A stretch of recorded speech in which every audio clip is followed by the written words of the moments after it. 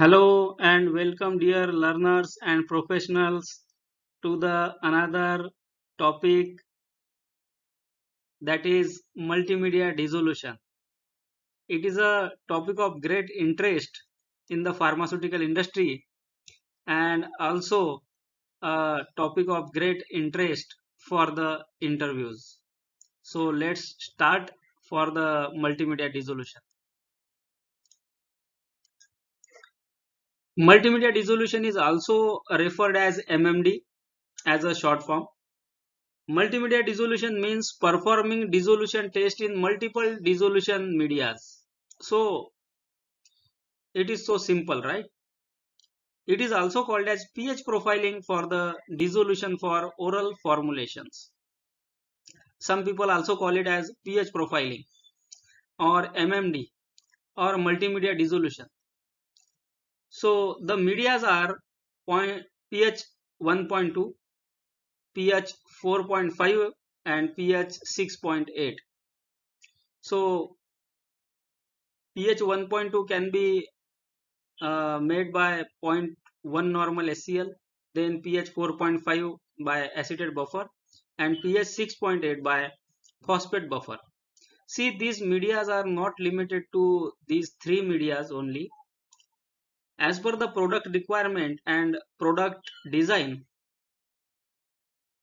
the regulatory authorities may also ask for other medias. So the medias are in addition to the QC release media or principal media. See, once you have decided the QC media, then these multimedia profiling is done in the other medias. For example, if your QC media is zero point 0.1 normal HCl, that is pH 1.2, so your multimedia dissolution will be performed in 4.5 and 6.8. So total 3 dissolutions will be there. And if your product is having a QC release media of water, then you have to perform the multimedia dissolution in remaining 3 medias like pH 1.2, 4.5 and 6.8. So it is always necessary to have MMD data in hand to know the product's dissolution or drug release behavior in different pH environments. So why this multimedia dissolution is required? Here I have enlisted the reasons for multimedia dissolution. Out of these all, first is gastric emptying time. See, the gastric emptying time in the fastest state is average 15 to 20 minutes. So if the product's dissolution is slower than the gastric emptying time or residence time of 15 to 20 minutes, then the MMD is recommended. So from here you can understand why MMD is required or is must for the modified release dosage forms like extended release or controlled release formulations. It is also required for some immediate release formulations, and it is a different requirement for uh, market to market and for agencies. Different regulatory agencies have different requirement for the multimedia dissolutions. Then MMD is done to study the product behavior under different pH environments and mimic the in vivo conditions. The stomach has acidic pH and the intestine has basic pH.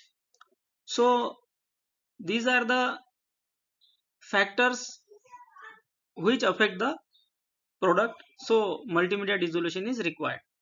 Then MMD of generic product is done to compare the dissolution of generic product with reference product, and also it is done before the bioequivalence studies are performed, so that you will understand where the generic product is having similar release or somewhat different release than the innovator product. Then MMD is also required for biowaiver request, including BCS based biowavers. See, The multimedia dissolution is required for biowaivers. I will make separate video on bioware because it is a big topic to discuss and to understand. So BCS based biowaivers also require multimedia dissolution, and dissolution of the lower strengths also require multimedia dissolution. So it is required for both immediate release and modified release products. Multimedia dissolution is also helpful for monitoring the product performance in life cycle and for potential bioequivalences. So if the product is changed or significant change is made to the product during life cycle, that time MMD is performed. And MMD is also performed to rule out the potential bioequivalence problems. So these are the main reasons, issues. So MMD can be performed with the dissolution conditions similar to QC dissolution method. For example, QC method is USP apparatus to water as a media at 50 rpm. Then MMD to be performed at USP apparatus to medias at, and medias will be 1.2 pH, 4.5 pH and 6.8 pH as 50 rpm with complete time release profile. So the multimedia is always done with multiple dissolution time points. Then if QC method is one of the medias of pH 1.2, 4.5 and 6.8, then total dissolution will be 3. Otherwise the total dissolution medias will be 4. But these are not limited to only 4 medias. As per the product requirement and as per the agency's requirement or regulatory authorities requirement, these can be increased. So let's see the factors which can affect the multimedia dissolution. First is drug substance related factors, which are drug substance solubility, drug substance particle size, drug substance polymorphism. So these three are the main factors of drug substance which can affect the multimedia dissolution profile.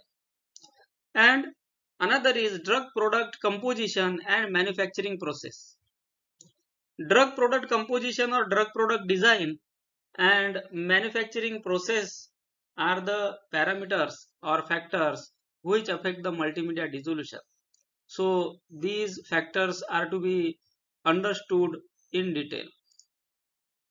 Here I have given some examples, like say if the drug substance shows a pH dependent profile and is having a higher solubility in acidic media, then you will get a dissolution profile like this in the I have given in the figure here. So this pH dependent profile we got because of the pH dependent solubility of the API. Then if the API is not having any pH dependent solubility, and if the API is having or product is having similar solubility in all the medias, then you will get the another graph. The all media behavior is similar. Then if the API is showing or drug substance is showing higher solubility in the extreme pH medias, like it is soluble in 0.1 normal HCl and is soluble in pH 6.8, then you will get a dissolution graph of that drug product like this. Then if the QC release media contains surfactant like SLS and drug is insoluble in all the medias without surfactant, then you will get dissolution profile like this. I have mentioned here multimedia dissolution profile for product with solubility in QC media only. Why it is soluble in QC media? Because it contains the surfactant. So many times the data with surfactant and without surfactant is generated and it is submitted to the regulatory authorities. So what are the best practices for multimedia dissolution now? We have to always study the MMD requirements as per the specific country and market. Sometimes for some of the products, these regulatory requirements may vary as per the regulatory agency's requirement. So that time we have to be very vigilant, and we have to check the exact regulatory requirement so that we can perform multimedia dissolution as per the requirement. Then multimedia dissolution profile is specific for the products. For example, if we consider a product with uh, enteric coating, so MMD media or MMD media requirement or dissolution requirement will be different for that product. If the product contains any acidifier or basifier material, and if that excipient changes the drug product's multimedia dissolution behavior, that should be taken into account. And always we have to be very specific with the multimedia dissolution requirements. Then sometimes the test product is different in composition and manufacturing process to that of the reference product if you are developing a generic product. So those differences and similarities to be considered. Then understand the product behavior of reference product and test product on all the strengths, because sometimes the dissolution is strength dependent. So study the factors affecting MMD. Always you have to study the factors which may affect the multimedia dissolution profile of your product. That is very important. And always perform multimedia dissolution in the starting phase of the product development and after every significant change to the product. Because whenever you change the product, like manufacturing process or API source or API particle size or polymorph, it will reflect into the multimedia dissolution profile.